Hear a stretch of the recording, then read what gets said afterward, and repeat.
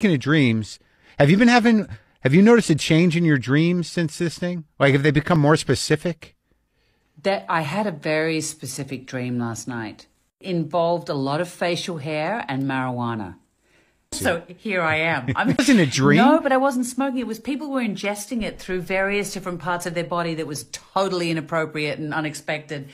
Weird. Yeah. You didn't watch Sarah Silverman's video, did you? No. Did she put it under her armpits? No, she put it inside of her. She was on Instagram inserting a vaginal suppository of weed.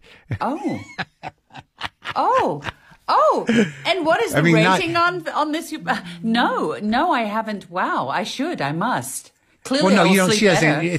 It's not graphic. It was just, she's. So when you're actually asking me, have my dreams changed? You're actually asking me, have I had a vaginal marijuana suppository? I know. I was trying to put it together. You said people were ingesting weed in weird ways, and I thought maybe you had been going through your Instagram and you saw Sarah Silverman. Maybe I did, and I didn't realize it was just too late.